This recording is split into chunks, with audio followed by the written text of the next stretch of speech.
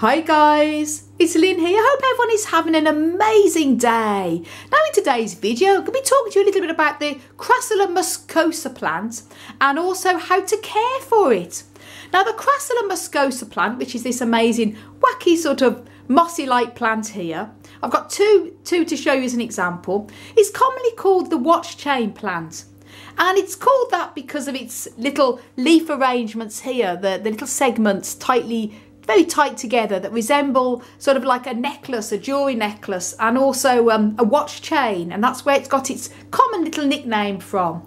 Now it grows in its natural habitats in South Africa, in the winter and summer rainfall areas of the Western and Eastern Cape, growing in well-draining rocky quartz fields. Now it's a spreading, trailing growing plant, as you can see here, and it can grow pretty fast during the growing period. And as the plant grows larger, it's common for the stem segments to fall off. And when they do, they root in nearby pots. This is always happening with mine. I keep this out in the yard in the spring and summer, and the bits sometimes fall off and they grow all around the pots and even in the yard as well. They're very, very easy to grow when they fall off like that. And it's commonly called, as I mentioned, the watch chain plant because of its tiny, tight little leaf arrangements. Resembling that of a jewellery chain and a watch chain. Now the word muscosa is Latin for mossy due to its very moss-like appearance. Now this plant is commonly sold and seen for sale as part of a plant and succulent bowl garden arrangement. And this particular plant here, this one here, this is the mother plant, that's a cutting from it, was actually given to me 12 years ago from my friend Anna when I used to live in Sligo on the west coast of Ireland. And it has grown into a very beautiful plant over the years. So it's pretty old, this plant, and it's doing pretty well. Now for the care on this amazing little wacky plant. Now when it comes to the lighting requirements, now this particular plant grows best in full sun or very, very bright light with ideally some sunshine. A sunny window or a sunny position is ideal for this plant. But if you're growing it in the midday sun in the middle of summer, then you need to provide plenty of ventilation. So if you've got this in a sunny window or sunny greenhouse and it's particularly warm in the summer, then you need to give a bit of ventilation. Otherwise, these little leaf segments here tend to drop off and fall very easily. So that's just something to bear in mind. And too much sun or too little sun, especially without plenty of fresh ventilation, as I say, leaf segments drop off either if there's not enough sun or too much sun. So a bright sunny position is ideal to grow this plant all year round. If you don't have a sunny window or sunny position, then I recommend putting some plant grow lights over the plant to replace the sunshine to give it that extra boost. Now the soil requirements. Now, like all succulents, this particular plant needs a very well draining succulent soil. So any good quality cactus and succulent soil mix will be best for this. Or in this case, I always like to make my own, and I use 3 equal parts of loam. In this case, I use a brand called John Innes No. 2, but you can use any loam, L-O-A-M based soil. And I mix it with grit and sand, 3 equal parts. And if you want to know how I make my own succulent soil, then do check out the video I have made on how to make cactus and succulent soil in 3 easy steps. Links will be up above, and I'll also put the links down below as well. But if you find making your own soil is a bit too much hassle, then you can use any good quality cactus and succulent soil. The most important thing is that it's very well draining, and the soil dries out quick when in between waterings. Now next will be the watering. Now first of all, in spring and summer and sort of early fall, you're best to water these plants every time the soil has dried out in their pots. They can take quite a lot of watering during their active growing period, so I never let them stay too dry for too long. But as a rule of thumb, water every time the soil in the pots dries out. And in the winter time, much less water, like all succulents. This is often a winter flowering plant. Mine is actually in flower at the moment. Very, very minute, tiny flowers. I don't think you're going to see it. I'm going to show you some photographs when I'm talking about the flowering of these plants a bit later on in the video. but they're not necessarily winter growing. They're winter flowering, but not winter growing. But they're sometimes flowering in the spring and summer. Like succulents can sometimes have a mind on their own. But what I do in the winter time is I keep this mostly dry. I water it about once a month, and I keep this plant in the house. I have another one outside growing out in the yard on our apple trees. I'll talk about temperature in a minute, and that's kept pretty wet all the time, and it seems to do okay. But ideally, they like to be kept more drier, and I would give it a good water about once a month, and then let it dry out then. If you leave them, if you're growing these in the house indoors in warm temperatures and you let it go too long without water, again they'll drop the stem segments very easily, and that's the same as well if you give it too much water. So that gives a bit of an indication with the watering, but once a month is a good rule of thumb in the winter, and water every time the soil dries out in the spring, summer and early fall. Now, fertilising. Now, I fertilise this plant about once every 2 to 3 weeks in the spring and summer, and I don't fertilise it at all in winter. As I say, I just water it once a month in winter. I won't fertilise it at all. Although it's usually flowers, which it is at the moment, in the winter time, I still don't fertilise it. I'll only fertilise it spring and summer when it's coming into its active growing period. And as I say, a bit of cactus and succulent, good quality fertiliser every 2 to 3 weeks is enough for this plant. Now, repotting. How often should they be repotted? Now, the best time to repot is always spring and summer or early fall when they're in their active growth.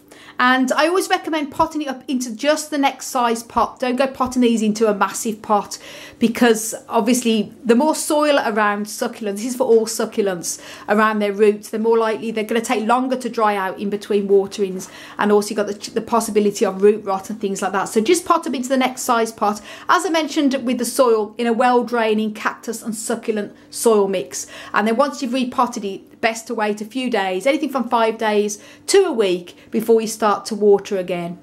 Now, temperature. Now, in the spring and summer, the ideal temperatures probably to have this plant growing at its best will be around 70 to 75 degrees Fahrenheit. But obviously, like all succulents, it can take a lot higher temperatures than that, as long as plenty of ventilation can be given. Once temperatures sort of go over 80%, 80 degrees Fahrenheit, then it can drop a lot of leaf segments. And again, this plant is very prone to doing that. So I would recommend, ideally, if you have this outside or you have it in a greenhouse, it's very warm, have windows open and doors open for plenty of ventilation. Same if you have it in a sunny window as well. With the winter time, this is a very, very cold hardy succulent. As I'm going to show you my other plant that's growing outside now on my apple tree, and it would take easily, we don't get very cold winters here in Ireland, we're in Northern Ireland, but it's quite, it's not unusual for it to drop to -5, and plant does absolutely great out there. But ideally, the ideal minimum winter temperature would be about 5 Celsius, about 40, which is about 41 degrees Fahrenheit, because lower than that, they do tend to not look their best and drop a few stem segments. But as I say, they're hardy to about -7 Celsius, which is about 20 degrees Fahrenheit. But I'd say, as I mentioned, ideally around 5C, 41 Fahrenheit. I'm just going to take you outside now and show you the one I've got growing outside. Now, here I am out in the yard, and this is the one that fell off the main mother plant indoors, and it took root in here. Now, it's a little bit on the yellow side, and as you can see, it keeps dropping a lot of segments, and they sometimes take root in all these pots. But that's just an example how we've had pretty cold nights here the past few nights, and it dropped to about -4 the one night, and last year as well. But it seems to be growing, so it proves it's pretty winter hardy there. Now, humidity. And some of the good news with this plant, as I showed you, the one I've got growing outside there, it's outdoors and it gets probably 100% humidity most of the time outside, and it's still doing okay. But ideally, like all succulents, they do like to have probably 50% humidity or lower, because if they get higher humidity than that, if they're indoors anyway, or in greenhouses, the lack of ventilation can encourage fungus and moulds and things like that. If they're growing outside, as you've seen with mine out there growing on top of the apple tree soil, it gets plenty of ventilation, so the fact that it's high humidity doesn't seem to be such a problem. But if you've got these indoors, as I have with these, ideally 50% or indoor house humidity is fine for these plants. Now, flowering. And this particular plant here is actually in flower at the moment. I'm going to show you in a minute. Very hard to see, but I'm going to put some photographs on and also going to link up to a video when this was in flower a few years ago, so you get to see what it looks like close up. But they are winter flowering succulents. I've had this particular plant flower in the spring and summer as well. But because they're from South Africa, they do have obviously more likely to flower in the winter, especially have them indoors, as you can see. Now these are actually, I'm going to point here to the most tiniest, they're the most tiniest miniature little flowers you're ever going to see, and I don't think you're going to see much here on this camera. So I'm going to show you now what this actual plant looks like with these flowers close up with some photographs. And my fiance Hans took them photographs, so they're very, very nice pictures there. And I'm going to link up above to a video of what the plant looks like in flower when this plant was flowering a few years ago. So do check that video out. It's much more better macro on it. Links up above, and I'll also put the links down below to this plant in flower. And the flowers, as you can see, are extremely small, probably the most tiniest flowers I've ever seen. And most growers don't even see the flowers. They're so tiny. They usually smell the flowers before they see them, because the plant itself, when it's flowering, gives off quite a strange smell. It's not horrible, but it smells a little bit soapy and musty, and hard to really compare it to anything. But it's a bit of a musty smell, but it's not a horrible smell. So that's quite a unique smell. As these flowers are so tiny, it's so easy to miss them. Now, pruning. Now, this particular plant, as I mentioned earlier, has a habit of dropping a lot of leaf segments. I'll just show, this is quite an old plant, as you can see. It's normal for these Crassula muscosas to actually, as they grow, the stems grow, they grow brown and sometimes hard at the base, and then the new fresh growth often drops off with the weight. The good news is they're very easy to propagate from the cuttings and the bits that fall off. But what I do with this particular plant, I leave it sort of a year or two so it looks like this, and when they start dropping the segments, then I give it a bit of a prune. I literally just cut it. There's no special way of pruning with this plant. I just trim it back. All the cuttings then I just put into a bowl of water, and they root so easily. And the best time to prune the plant back is obviously with all type of plants, spring or early summer. But if any of the segments fall off in the meantime, you can just literally stick them in water. They root so easy. And so this is a bit of a pruning and propagation in one, because it's just so easy to prune back and just stick the cuttings in water. They root really fast. Usually within a few weeks. Once they've rooted, then I pot them up. As I say, this is an example of one that I pruned back, and the cuttings I stuck in there, and it's another little plant there. And it's always good to sort of, you can restart these plants, because they do, as I mentioned, I'll just show you a close-up on here, how they go sort of very woody and brown at the base. I personally like that, but there's times I do have to restart the plant again from cuttings when it starts to get too top heavy and the cuttings the new fresh growth keeps falling off. So very easy to just restart again. And take cuttings from that. And I've actually made a complete video on how to propagate this plant, so do check that video out. Links up above, and also put links down below in the video description. Now, last of all, the thing that we all hate, pests and diseases. And obviously, like all succulents, they're mealybugs, thrips, scale insect. They all seem to attack these type of plants, and scale is very hard to spot on a plant like this, as mealybugs as well. They seem to hide in all the little segments. But as I've done quite mentioned in a few of my videos, the best thing I love to use is neem oil mixed with horticultural soap, and I've made a complete video on how to use neem oil to get rid of mealybugs and all other type of insect pests. So links up above to that video also, and links down below to that video. I explain all about neem oil for there if you happen to have pests on this plant and you want to know how to treat it.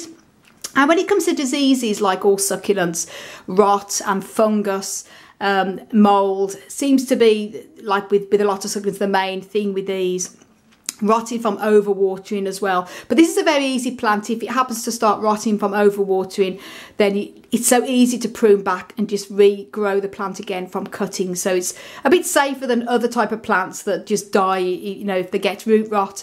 It's quite easy to save from cuttings there. But as I say, if you only water it every time the soil dries out in the pot during spring and summer, and keep it more drier in the winter, there shouldn't really be any problems with that.